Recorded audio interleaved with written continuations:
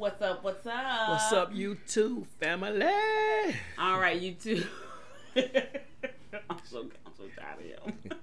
All right, YouTube. We're gonna get into today. This is Candace Owens, and she's speaking at the 2020 CPAC conference. And what that is, if you don't already know, that is a conservative political action conference. It's an annual conference.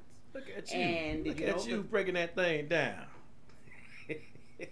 I like to do research on things, make sure that just a little bit, just a little something. You gotta get YouTube family some information, right? Just a little bit, a little bit of information. I like to share a little bit of information. But yes, it is the CPAC conference in 2020. So the first one was held in 1974. So 1 year before you were born. 1 year before you were born. 1974. Oh man, you telling my age now. My bad. But yes, that was when the first one of these conferences was made. So Candace is the speaker at the event. Okay. So let's see what she got. I mean, anytime she's giving a speech, the information she been keeping it real the whole time, man. She always keep it real, man. No matter what. And it's information that you really are interested in hearing. And that's what it's all about. You know, when they do these speech, you want to get information. Yeah. You want to get information. They help you make the You're right hoping choice. they share information with you. Hopefully. Not just coming up there with just junk. And rambling on. Yeah. So yeah, you want to be informed. And of course, even if it's not directly, aligned with what you think. And you want it to be truth. Yeah, it's a song that's called "Tell Me Lies, Tell Me Sweet Little Lies." I don't need all that. I need the truth. No, we don't need that. not when it's dealing with your political community, because you want the information. Whoever is running the country to know what's going on with that person. Yeah. Yeah. Falling off bikes and stuff. We ain't got time for that. Okay, let's get into it. All righty. Ladies and gentlemen, please welcome Candace Owens.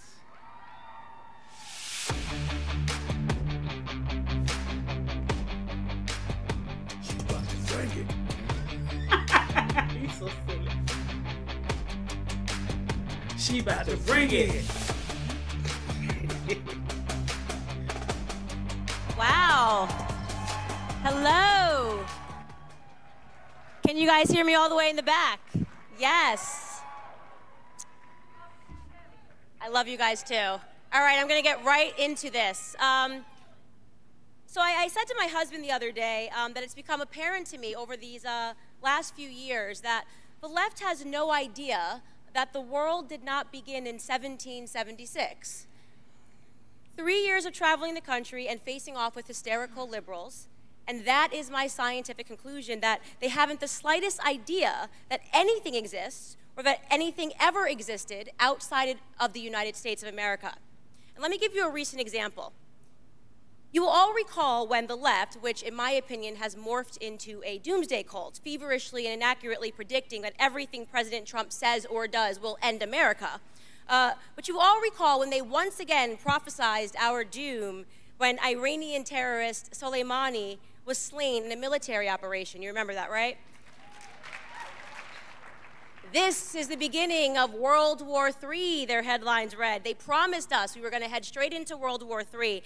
It was a remarkable day because it was the day that we watched Democrats and liberals, the ones who have been shrieking about sexism, misogyny, and the need for more feminism, turn into passionate defenders of the state of Iran, the country whose constitution quite literally states that a woman's life is worth half that of a man's, a country where women are punished by law for up to 10 years in prison if they are caught not wearing a veil, suddenly became the apple of the left's eye.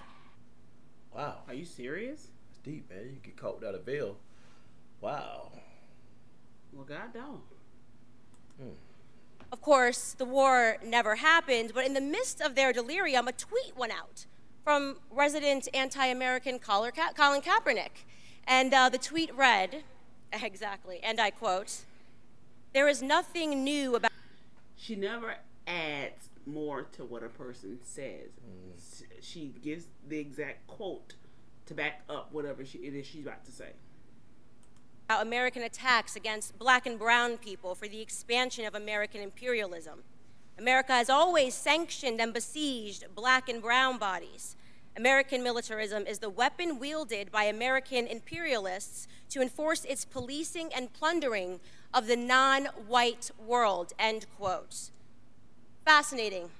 A rant about black and brown bodies being imperialized, a word that I must assume Colin either doesn't know the definition or the history of, used in defense of Iran. And so, of course, you know me on Twitter. I felt it necessary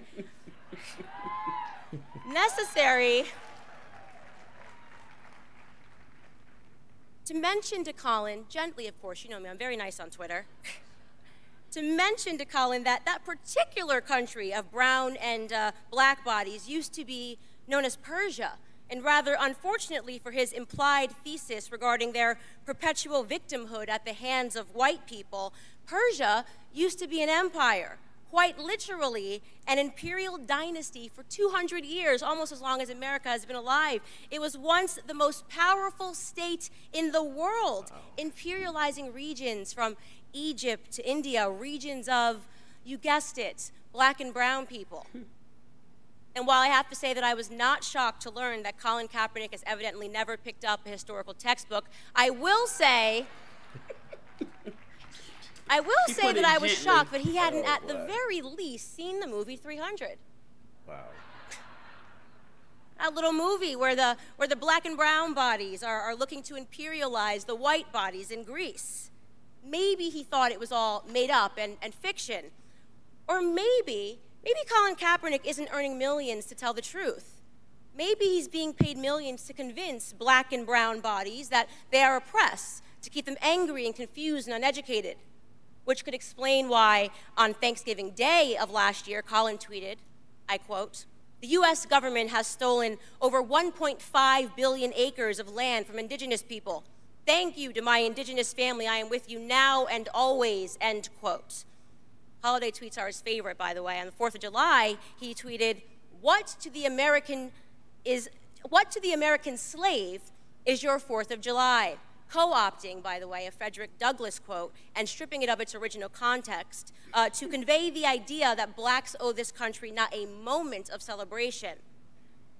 I'm talking about Colin because the picture that he is painting is clear, and I'm using him as an example because it is so in line with the overall opinion that we are seeing come from the left today, an opinion that America is a horribly racist country whose guilt cannot be untethered from her period of slavery, which is interesting because if slavery is an everlasting sin from white men, why was Colin so clearly able to forgive that sin from American indigenous people, his quote-unquote family? That's an inconvenient truth. You see, the sin of slavery was not brought to this continent by white Europeans, as the left would have us imagine. Slavery existed everywhere in the world, including here since the dawn of humanity. Different Native American tribes weren't sitting around kumbayaing over a fireplace. They were trying to imperialize one another. They would enslave their war captives into labor. They would sometimes sell their own children. They tortured others as a part of their religious rites. And depending on which tribe you were in, cannibalism was even the common. Wow. And that's what when we listen to Summer Soul, he even explained how slavery was, people were enslaved by their own people. And it wasn't just Africans that were enslaved. It was different countries enslaving their own people or selling them to other countries. Man, it's like when you get this information for yourself. But like she said, he twisted Frederick Douglass's quote to make it fit a narrative. Now you have people, black people or black and brown people who don't read for themselves to take that quote as, oh my God, Frederick Douglass said it that way.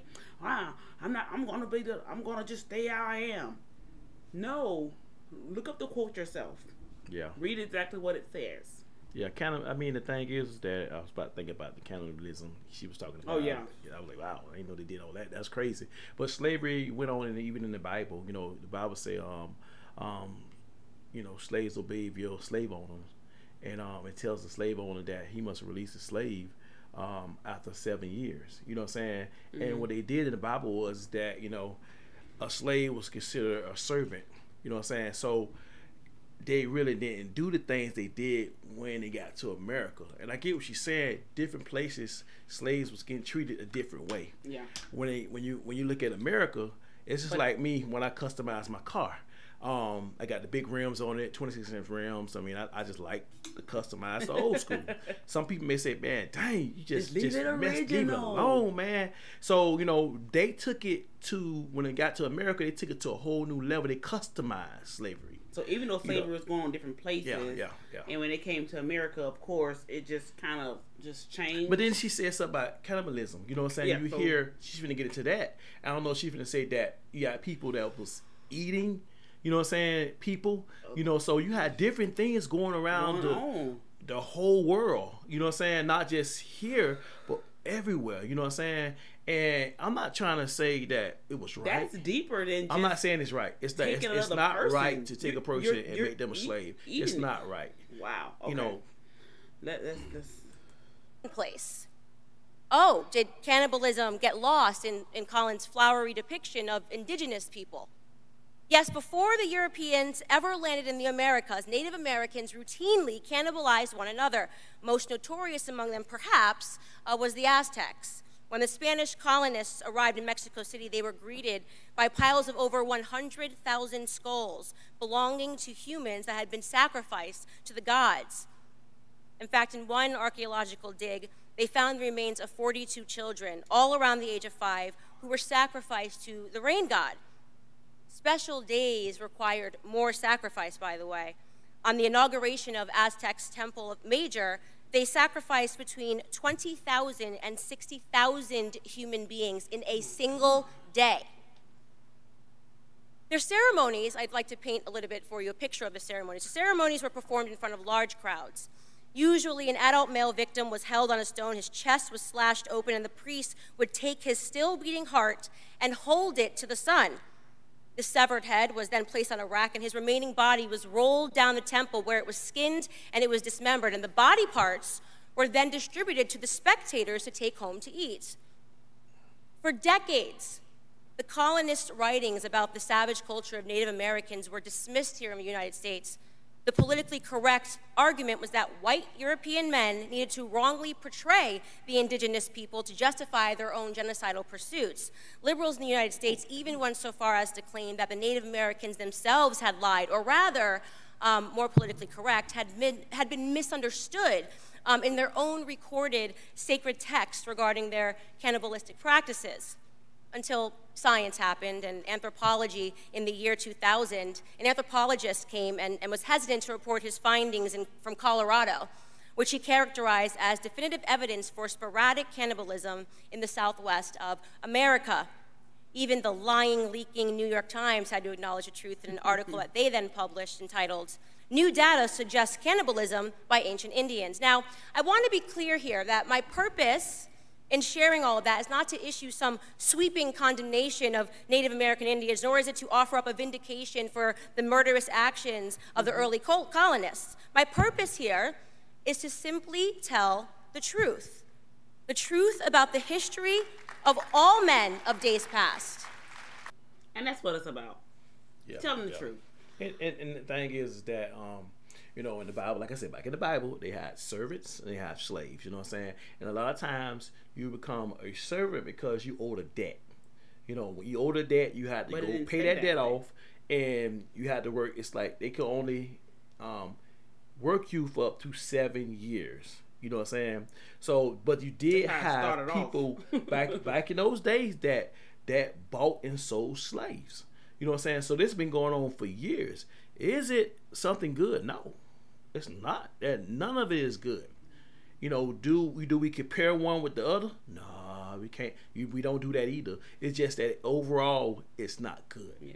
You know, but I do like how she is giving a background. You have a picture of what it was and how, of course, it has shifted through the years. And it's like, okay, me most of the information she's sharing, you know, you just found out just now.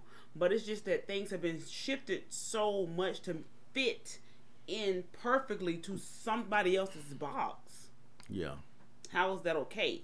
I mean, the thing is that, you know, let's not play victim. Right. That's all we saying, man. Just you know, it was done. It happened. We can't go back and change time. We move forward from here. You know what I'm saying? You have the opportunity, especially in America, to be whatever you want to be. Yeah. It's up to you. You just got to fight for it. Yeah. The bottom line, you got to fight. You know, like Rocky when he climbed back them stairs. He finally got up there. My son, he was playing the Eye of the Tiger one time when I was listening to it. I was outside the room. I said, what is he listening to? The Eye of the Tiger.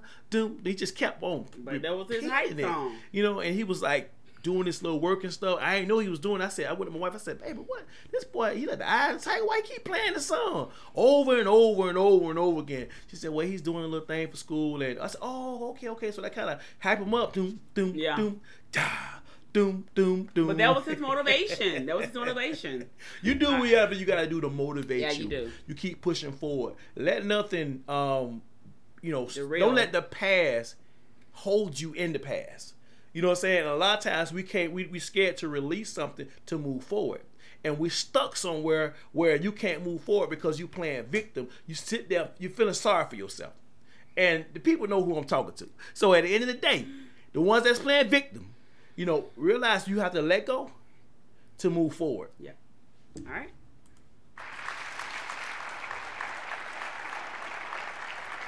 The truth about the history of all men of days past, a history that is complex, ugly, brutish, immoral, and leaves no man, regardless of his skin complexion, guiltless.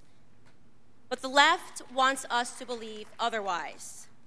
To them, imperialism, cannibalism, murder, slavery, all of these undeniably sinful acts are forgiven in a historical context so long as they were not committed by white men.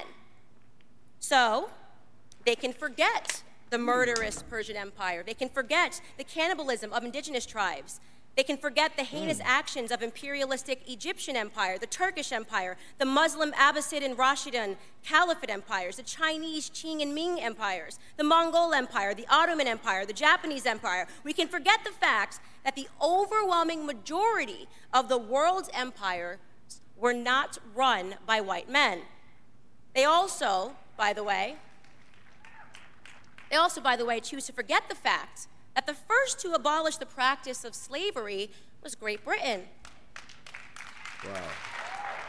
Yeah, that's correct. I think Thomas Sowell said something about that. They was fighting against slavery. Mm-hmm. But the thing is that, you know, when she said that, it made me think about what I said about customized. Slavery was customized in America. It gave me it's actually giving me a bigger picture that other people was going through something too. So as men, you know, we have failed each other, and it's sad because we have to understand that for us to be better, we have to come to an understanding and realize that we missed the mark. You know what I'm saying? All throughout the whole world, not just in America, but in other places too. You know what I'm saying? So, is it worse in America? Or is it worse where somebody was eating somebody and cutting their heart out? It's just worse, period. You know what I'm saying? It is what it is. It's worse, period. Oh, I don't say it is what it is. I didn't say that. But it's to a point where, you know, it's just all of it was wrong. Let's just keep it real. All of it was wrong. We can't point fingers. You know what I'm saying? It was just wrong, period.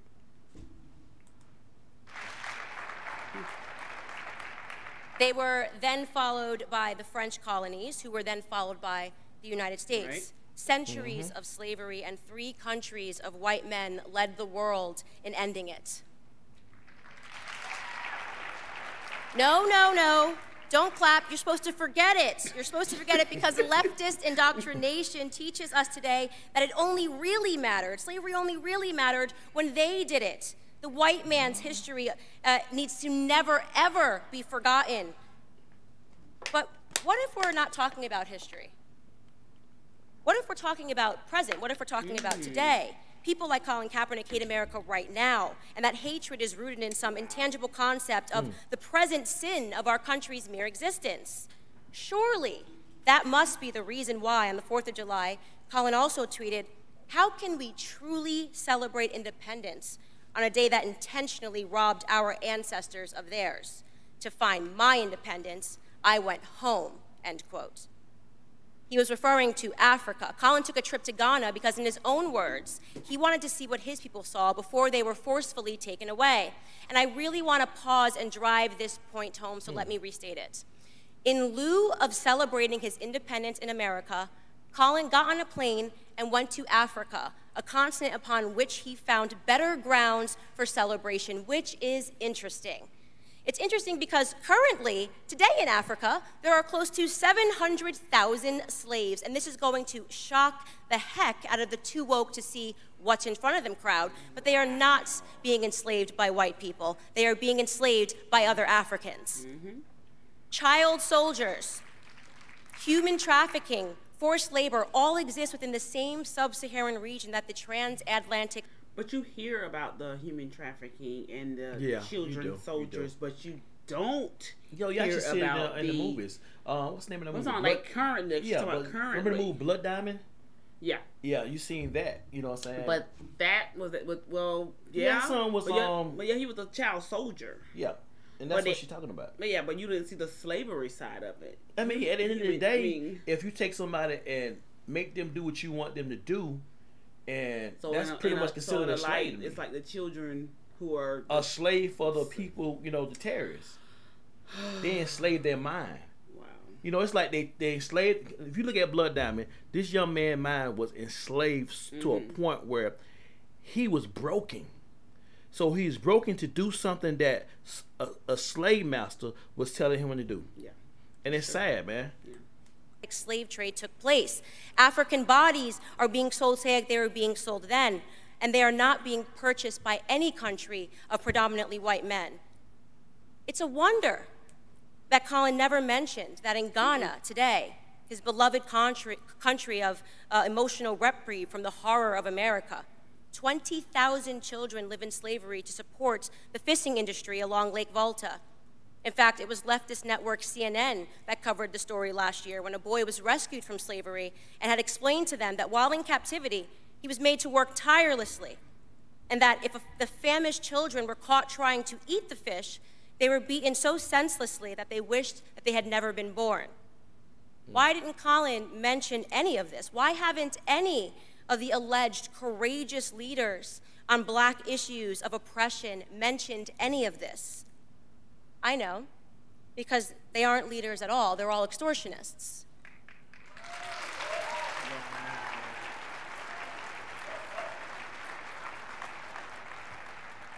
Colin extorted Black America to earn millions. Colin extorted Native Americans to maintain his image, and Colin extorted Ghana for a photo op so he could continue to earn those millions.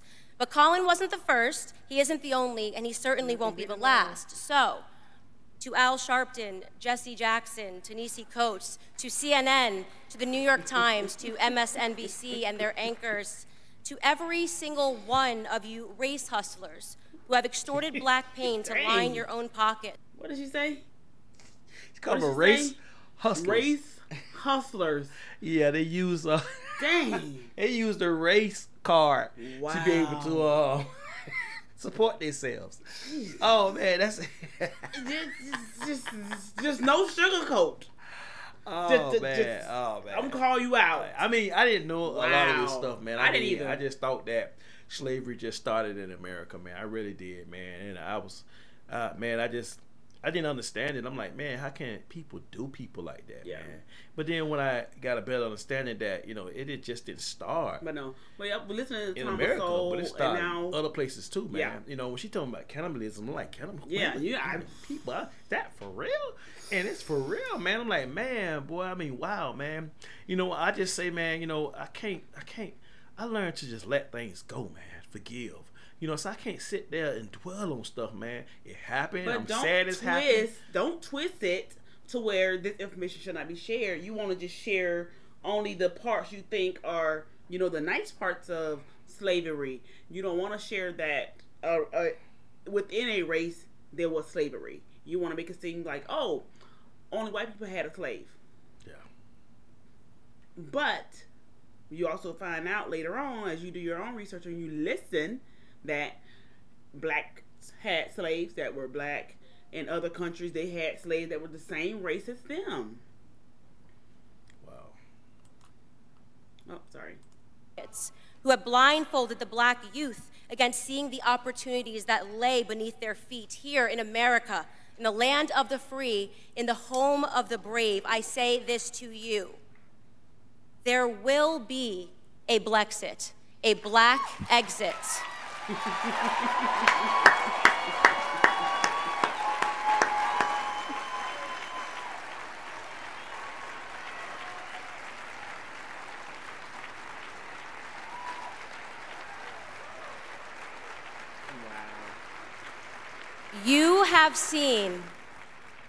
You have seen how a man was made a slave. That sentence is the first half of a Frederick Douglass quote. I like it because it rings true now. I have seen how a man was made a slave. I have seen how black Americans have been enslaved to the debate of race, how liberals, how leftists, how Democrats continue to enchain us to this inconsequential debate while robbing us blindly of our family, our faith, and our future through their abhorrent policies. You have seen how a man was made a slave. Yeah. Then he continues the quotation. And now you shall see how a slave was made a man. To the veterans. And so I say to the veterans of this black ideological civil war, those of us that have survived the constant onslaught and the media thrashings and fight daily to awaken our brothers and sisters, to the patriots who have fought beside us, cheered us on, to my supporters, those of you that have seen me to this point, from just a girl on YouTube with a different idea to the very soon to be published author of the aptly entitled book, Blackout, How Black America Will Make Its Second Escape from the Democrat Plantations. I don't say that. I don't look like that.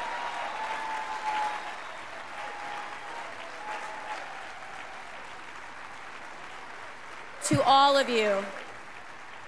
of you in this room, I want to say from the bottom of my heart, thank you for experiencing this journey with me, but most importantly, for seeing how this former slave to poisonous liberal ideology was made a woman, was made a patriot, was made an American. May God bless you all. That was good. That was good. That's good.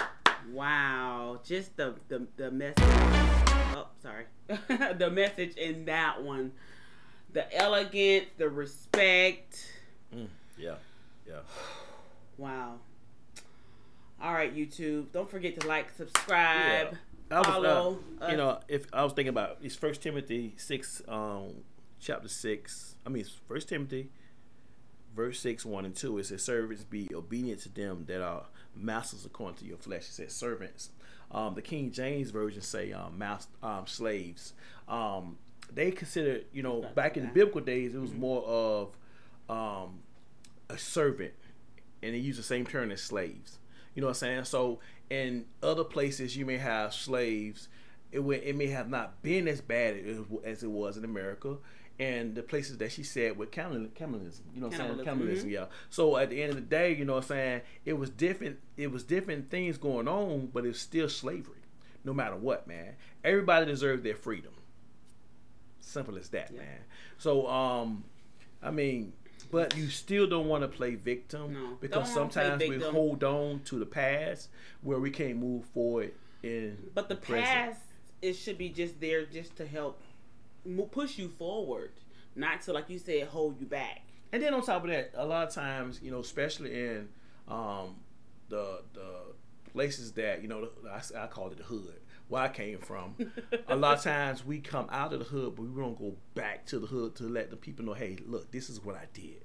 You know what I'm saying? So sometimes you have to go back. It's to share the information, man. Hey, look, man, if I did it, you can do it too. Yeah. Because sometimes they don't have the information. Oh, they don't. You know what I'm saying? They think they can't do it. Yeah. I mean, the Bible said, "My people are destroyed by lack of knowledge." So you got to get the wisdom, because a lot of times we won't pick up a book and read to be able to get the wisdom, but we got too much Google Too much Google to much not have Google. what you need to My have. cup. You can go right to your cell phone, go to Google if you want to My find cup anything. say I don't need Google. My mother knows everything. Well, in this particular case, you need Google. You need Google. And I'm not saying I'm 100% right on everything I say, No, not but I try saying to that. just share what I'm feeling out of my heart. That's it, you know. So if you feel like I'm wrong, then that's your opinion. I understand. Yeah, give us some It's what comments it is, and man. give us some comments, some You're feedback on more that. welcome to have your opinion. Hey, look, I love other people's opinions. We all reach each other on a different level, you know. So, but other than that, man, YouTube family, I love you All to right, death. YouTube. I'm gonna say this right here. Peace. Peace, YouTube. Don't forget, like and subscribe.